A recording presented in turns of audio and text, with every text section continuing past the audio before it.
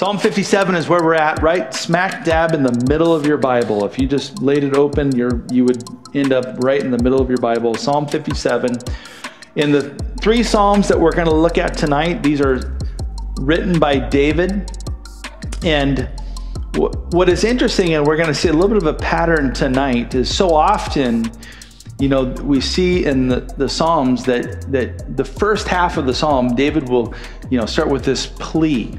And it looks dark and it looks bleak and he's crying out for God. And then the second half, there's something that happens and then he begins to trust, and then he's proclaiming that God is good. And this is what we see here in Psalm 57, where he says, "Be gracious to me, O God, be gracious to me, for my soul takes refuge in you.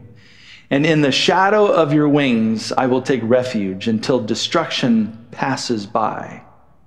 I will cry out to God Most High, to God who accomplishes all things for me.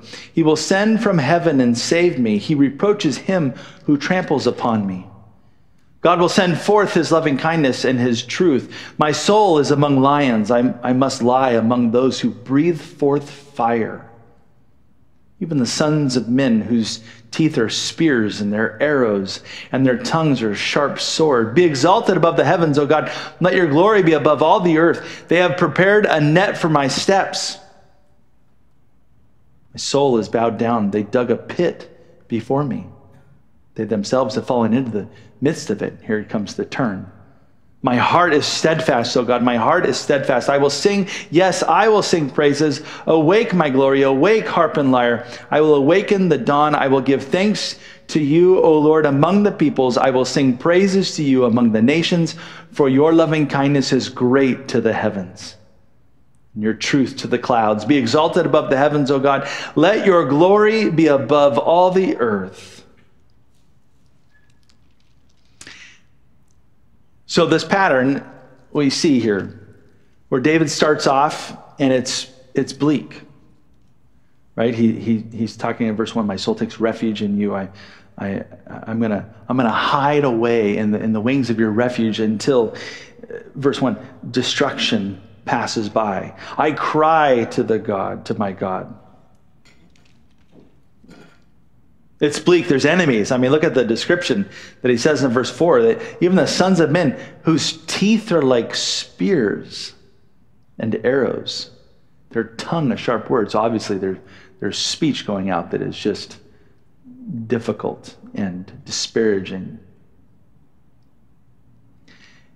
But then there's a change, and then he says, "My heart is steadfast, and I'm steadfast in you, and awake, oh my glory." There's almost this praise. It goes from pleading to praise. And so often when we look at these Psalms, we're looking at, it's almost like we're getting this glimpse of David's prayer life. It's like he's written out his prayer as he's praying to God. And so I wanted to ask you, what is it about prayer that changes our perspective? If we're looking at this example of David, he goes to prayer and it's dark and it's difficult, but then he comes out and it's glorious and he's excited and he's praising God. So what is it about prayer that changes our perspective? You can either chat in online if you're online here, or just maybe raise your hand and Andrew could give you the microphone. Oh, we got over here. You might need a second runner. You'll be running around. What is it about prayer that changes our perspective?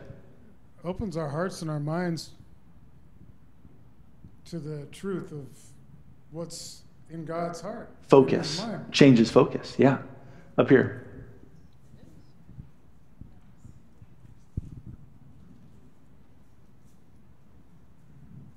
That was the same thing I was going to say, is that it takes our eyes off of the problem and gets it onto the problem solver, the one that we can trust. That's right. In our issues.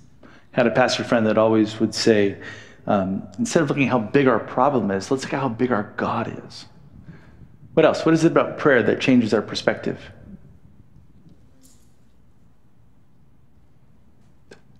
We got Matt up here in the front. Yeah, just toss it. Catch. Now just hand it off. Don't throw it. Yeah. Sorry. I mean, Is it on? I don't know. Is it tested? Should be on. Jenny's got another one here. Okay. Hello. Hey guys. I know for me too. Also, praying forces you to kind of slow down. Oh. So like if you are super anxious and you are having a super stressful moment, whether it's work or life or whatever it is, if you slow down and actually pray, it actually forces like your whole body to like shift and change. Kind of like the same thing for like posture. Yeah. You're slouching and kind of hurt, and you sit up tight, and you're like, oh, it feels way better. So for me, it slows down. So online, Jordan Hill says, God's will becomes our will, and slowly we become more like him. It's like this changing that happens. I like that. We conform to him as opposed to ours. Jill says it changes our perspective by readjusting our thoughts with God's thoughts. Evan says prayer gives us the realization that God is actively listening to us. Do you want to expand on that, Evan? Where is he, out in the foyer? Okay. Katie Freestat says, what happened? What'd I miss? Didn't those speakers in the bathroom work great? Yes. We got those newly installed. They're kind of nice. Anyways, Katie Freestat says, when we pour out our heart and troubles on the Lord, it leaves room for him to fill and give us eternal perspective. Ooh, I like that. As we empty ourselves, then we're positioned to be filled. Anybody in the room want to chime in any more on that idea? What is it about prayer that changes our perspective? I'll say something. Yeah. I think that when I do pray, which isn't enough, it forces you to be honest with God. I think I can put on the face that I want to when I'm talking with other people, but my heart is sensitive to God and I don't want to lie to him, and so it helps me to get the words out that are real, and so then it just helps my heart and everything kind of focus on how am I really feeling and what should I be feeling. It exposes things. Yeah. I like that too, because just to encourage you guys, God is not put off by whatever you're going to say. He already knows it. And so by you confessing, that the word in the New Testament is homologeo, it's to speak the same. By confessing, you're speaking what God already knows, and you're agreeing with God in that, and there's a healing that can happen. Mike, you're going to say something? Yeah, he's our creator. He created us and knows from the beginning of time what we're going to go, what we're going to do. He's going before us. Just to be able to communicate to him, it's just so awesome. Yeah. That's great. So I think we can agree as we're in this room. Oh, one more, Don. Yeah, let's hear from Don. No.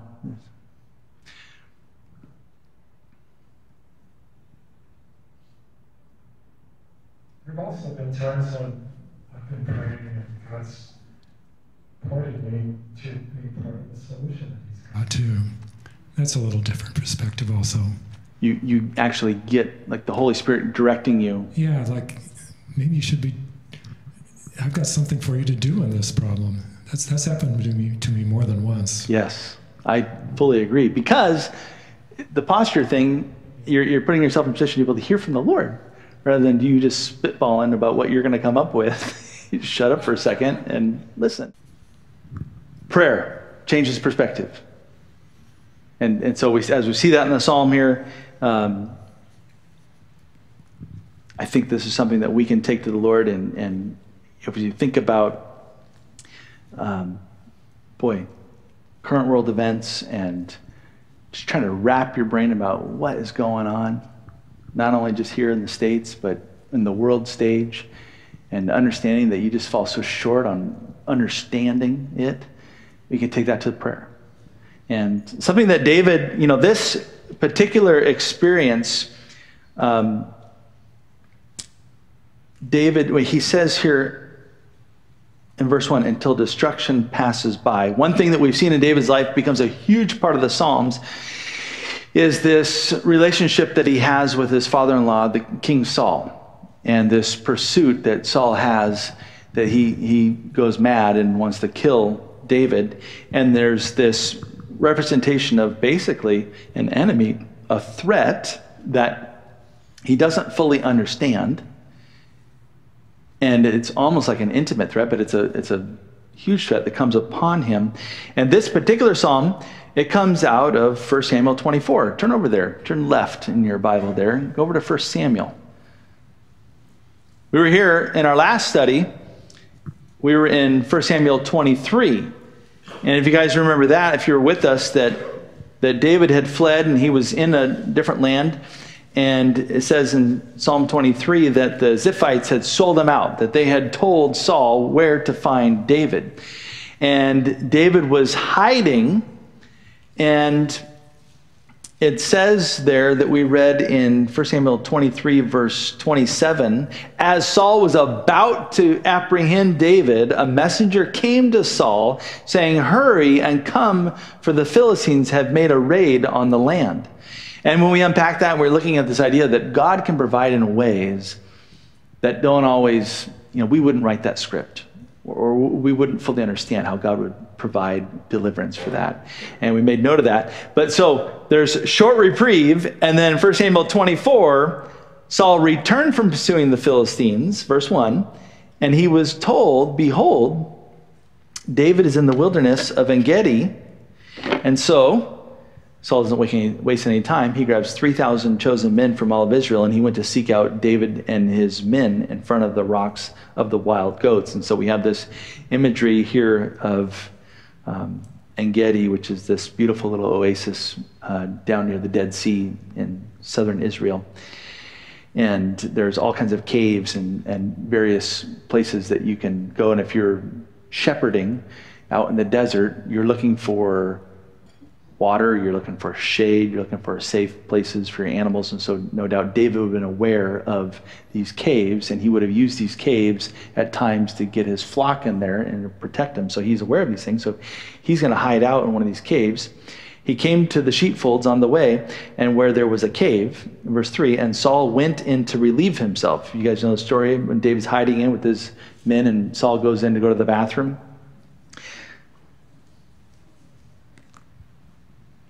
Sorry, I was going to make a joke, but anyways.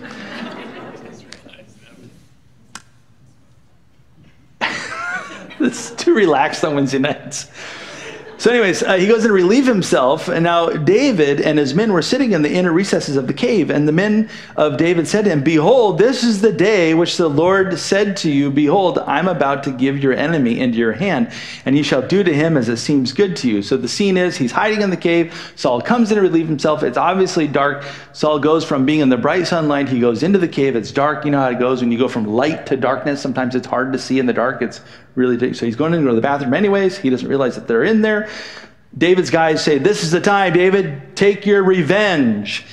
And David arose and he cut off an edge of Saul's robe secretly. Verse 5, it came about afterwards that David's conscience bothered him because he had cut off the edge of Saul's robe. And so at the time, Saul was still the king, and David was living in a way that was honoring to the king, and so he felt convicted by this thing. And he said to his men, far be it from me, verse 6, because the Lord, I should do this thing to my Lord, the Lord's anointed, to stretch out my hand against him. And since he is the Lord's anointed, David persuaded his men with these words and did not allow them to rise up against Saul. And Saul rose and left the cave. And then there's this whole interaction there at the end of the chapter where basically Saul comes out with the robe and says, "O king," and then the king's like, "David, is that my son? And then you're a better man than me because you didn't take my life," and this whole interchange. Anyways, back to Psalm 57. So this experience comes out of this. And so he's waiting for destruction to pass him by. Imagine being in the cave, and here comes your enemy coming by. And he is waiting on the Lord. He cries out to the Lord. Interesting thing to me, he talks about in verse 6. So verse 4 and 5, there's sort of this idea of the slanderous tongue against him. And then 5, he's praying to God again. Verse 6, he recognizes that the enemy has prepared a net for my steps. My soul is bowed down. They dug a pit before me, but they themselves have fallen into it. So the idea that one was going to trap David, and yet Saul walks right into the trap himself. And so the Lord provides this thing that maybe David thinks he's stuck. I'm thinking about it in this context. David thinks he's stuck. He's fallen into the trap, and yet the enemy falls in the trap himself. And so all of a sudden, he realized that David is put in this position of being the better man, it says in those scriptures, and has this experience that, again, he wouldn't write that script. He wouldn't say, I'm going to hide in a cave. I'm going to have Saul walk by. He's going to go drop his drawers, go to the bathroom. I'm going to cut off a piece of his robe. He's going to leave. I'm going to wave it in the air and make this.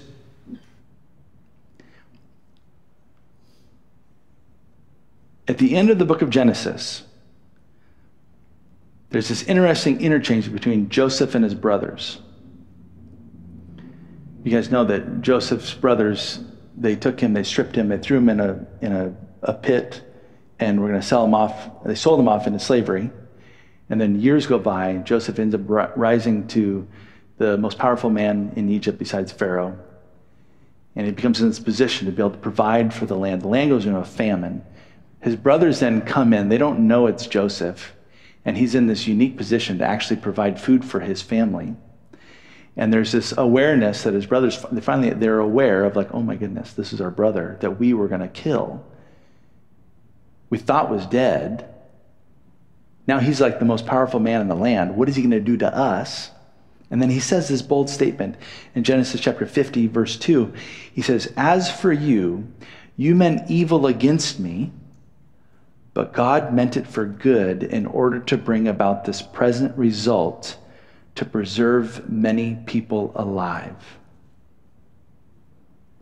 So the enemy sets out with evil intentions, and yet God has a way to turn that to good.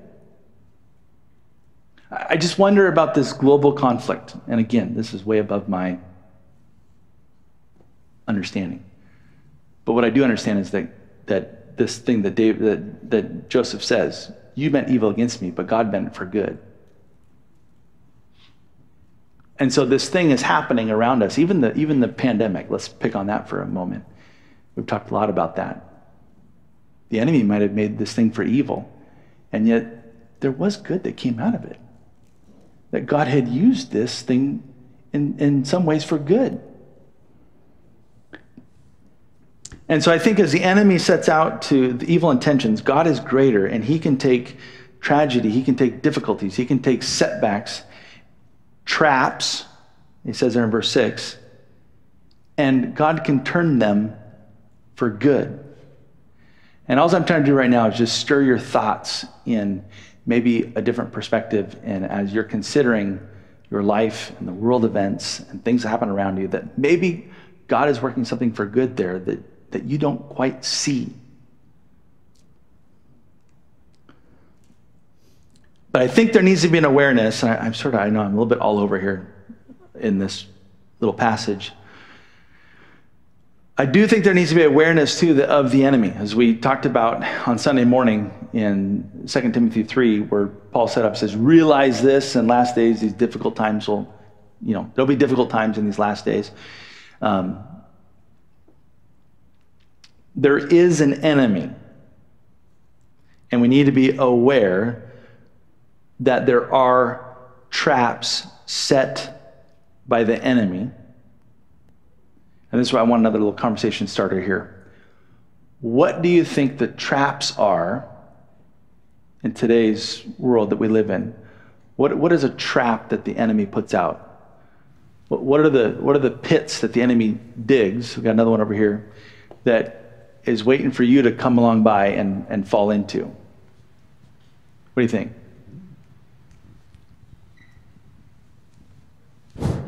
My grandmother used to read the Bible to me when I was a young child.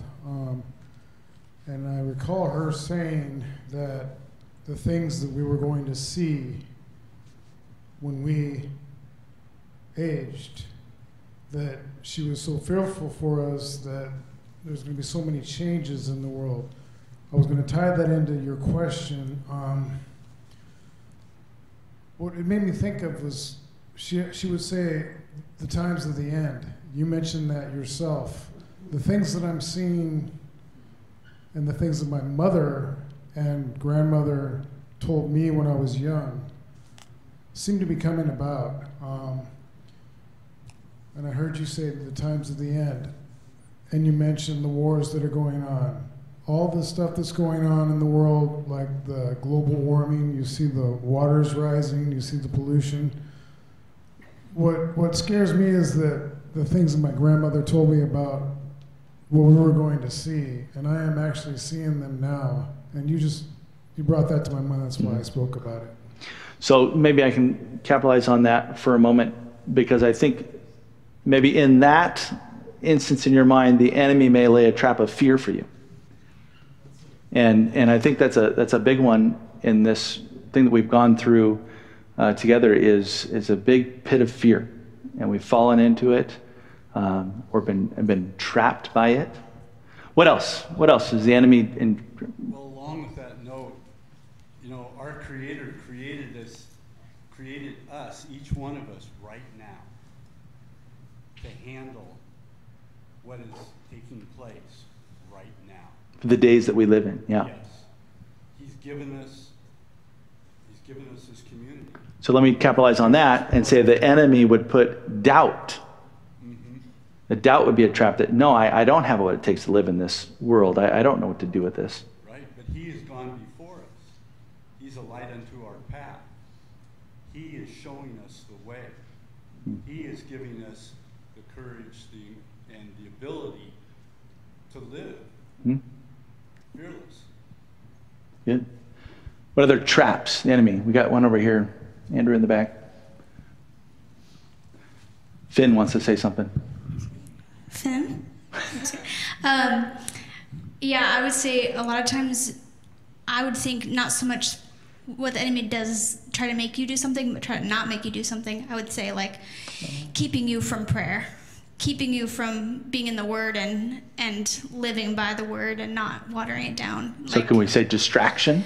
Distraction, yeah. I think that's a huge pitfall for Christians. Like, I'd say less so than sin, because sin, like there's forgiveness for it, there's redemption, all this stuff, but it's like we should be on the offense, and that's I think really what the enemy doesn't want. Complacency. I think if we were to pick on American Christian living, we live in this prosperous, we got one right here, Andrew. We live in a prosperous nation. We have so many things right there. I was just going to say, speaking of world events and stuff, Manuel and I have actually lots and lots of family and friends in Europe. And we have a cousin and his very young family right now in Poland, and they're doing a lot of work with the refugees. Yeah. And they've been giving us a lot of actually really uplifting reports, just how amazed they are at, even though it's right on their doorstep, the war. I mean, because they're in Poland and they're right on the border of everything. But they're just they've been so uplifted with the support of so many and the prayers of so many. They feel the love and the support, even though they know just right next door the devastation and what they've seen. They've seen the sadness in the mothers and the children. Well, then last night I got another message from Juan, and he told us that things have really made a change and that they're seeing a lot more children dying. It's just really increased with a lot of pressure with the more refugees and stuff. It's really increased. And I was just going to say that, and he was talking about this, the greed that, the way nations have changed. Like, we've had periods like this before, but it seems like in a lot of ways, not all nations and not all people, but we tend to focus a lot on ourselves and it's kind of like you said, the fear, like, how am I going to take care of myself? Well, that would be from our Sunday morning scriptures that it said in the end times, people will be lovers of self. Yeah. And I think that would be a trap, right? And it would be a pitfall that the enemy could lay for us that and how am I going to afford, the gas? How am I going to be able to do this if we support anything? It's almost like, okay, of course, there's two sides to this. Obviously, we don't necessarily want to get involved in a war either. So there's I'm not trying to be political here at all. That's not what I'm saying. But when he put it so beautifully, because they feel so much love and they feel people's support and they feel the prayers and they see the beauty of people helping and doing so much for these desperate people and the women and the babies and the children. But last night he just messaged me and said there was a drastic change in the situation. So it really needs to be something we pray for. Yeah. But then I've talked to my family in Sweden and Germany and Spain, and they're all, I haven't spoken to anybody yet from England or Finland, but they're also just amazed that in this era, where we have so much this, high-tech era in the year 2022, that this is actually happening. Yeah. So it's just that whole greed and, everybody's into themselves, and it's just very interesting. And it does make me think of end times, for sure. So online, Katie says that putting our hope in anything other than Jesus is a trap. Eric Feinstein says that the internet can be a trap, as that it's very easy to spread misinformation. Yeah, the internet's a big trap there. I think I just want to be aware that we just have an awareness that, Peter talks about the devil going around like a roaring lion, and he's seeking to devour. And so that one seems, sometimes when we read that, we're thinking, okay, we're on the lookout for a roaring lion. When I see that, I'm going to just avoid the roaring lion. But we don't always see the pit that's dug out with the camouflage over it. And there's things that creep in, there's things that sneak. And so just an awareness, I think this is what's important. So trusting yourself, trusting world systems, doubt, fear. So then he turns the corner here, and we've already talked about this. He's brought his prayer before, and then he declares this steadfastness. And I think this is what we need in this time, especially as Julie was sharing. We need a steadfastness in our heart. My heart was just breaking this morning. I've been to Russia. I was involved with there was a church plant there. I've been to Moscow, been to Novosibirsk and other area. We supported a church in Novosibirsk for years. Dear, sweet people, sweet Christian people that want nothing to do with this. And yet we have everybody most everybody brings Putin, right? But there is this wedge. It's like Russia. And I'm thinking about these sweet Christian people that are in there that want nothing to do with this. I just broke my heart for that. And I think this is where we need the steadfastness in our heart. And it's a thing of faith that we're going to trust the Lord, that he's going to work this thing out, and that he is in control. Psalm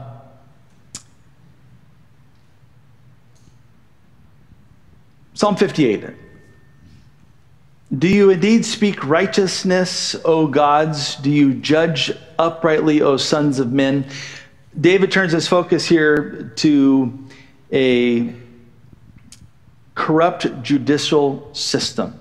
You could translate verse 1 when it says, "O gods," you can translate it as judges. And then he talks about, do you judge uprightly?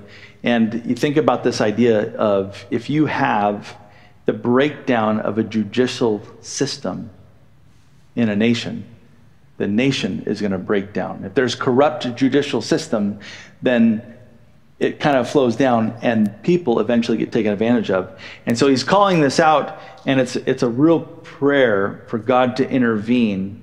And he says, do you judge uprightly, O sons of men? No, in heart you work unrighteousness. On earth you weigh out the violence of your hands. The wicked are estranged from the womb.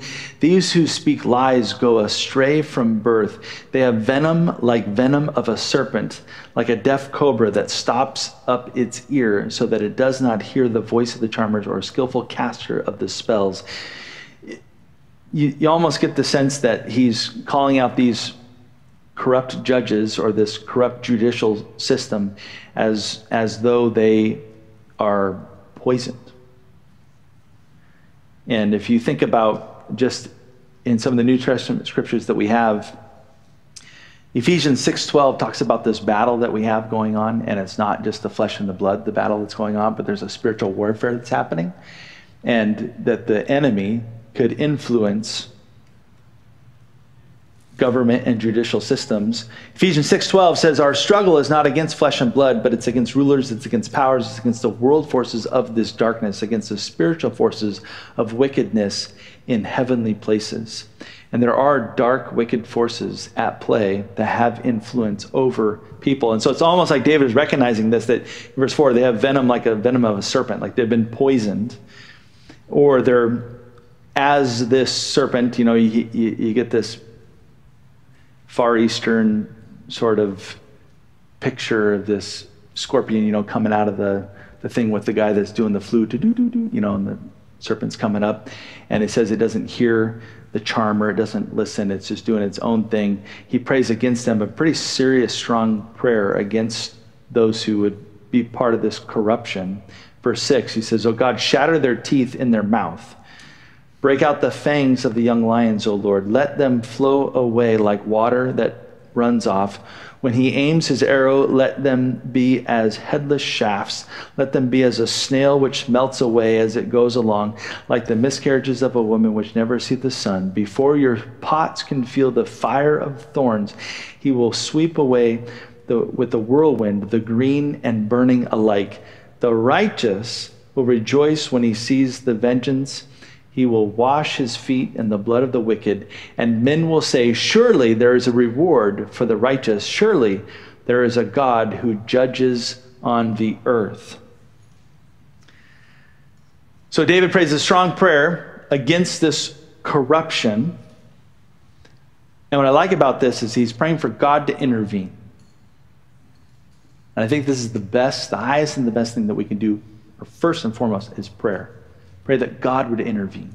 If we see injustice, if we see corruption, that God would intervene. And then it would be, God, do you want me to be a part of the solution to that? Ultimately, God is in control, and he will intervene, and he will make things right. It says here,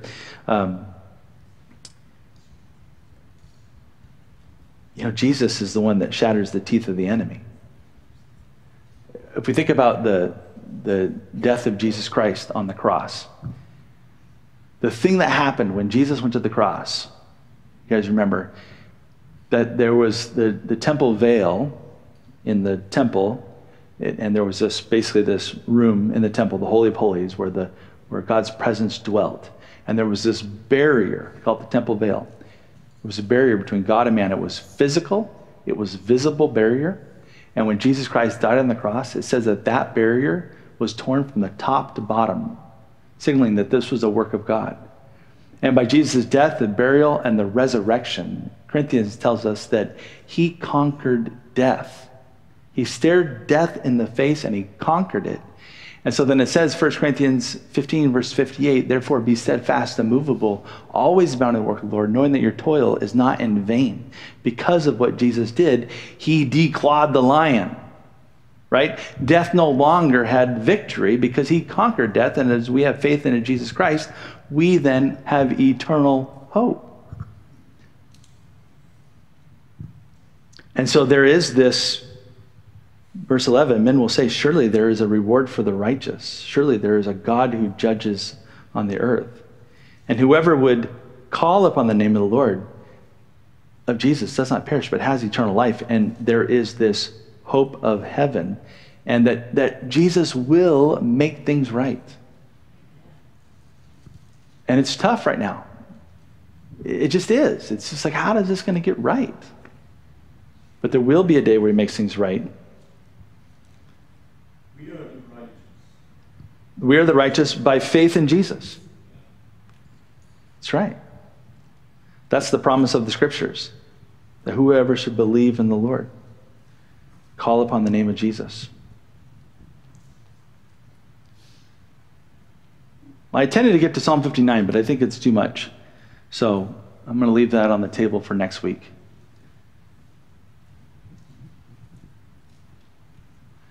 I guess there's a big overall theme as we've been talking about this stuff is it's really been pushing us, I think, to consider God is in control and that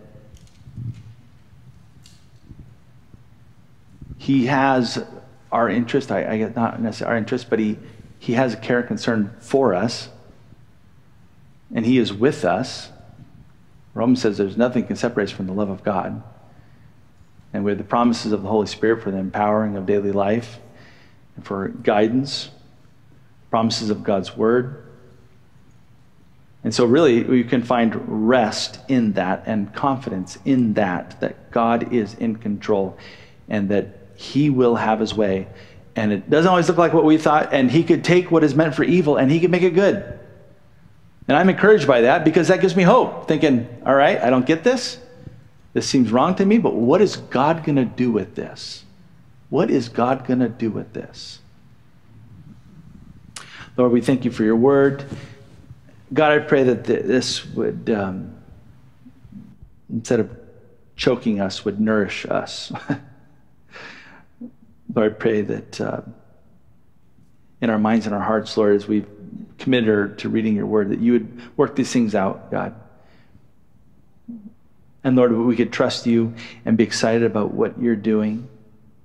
We can anticipate you making things right and that you protect the righteous and that you take care of the evildoers. Again, Lord, we lift up this conflict and we pray for your will to be done.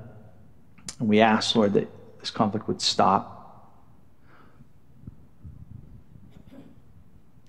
And the world would see that you're in control. Bless us, Lord, I pray. Lord, help us against the traps of the enemy. Lord, the pits that are dug, the nets that are laid. Lord, help us to see them for what they are and not allow them to distract us from our devotion to you. We pray this in Jesus' name. Amen.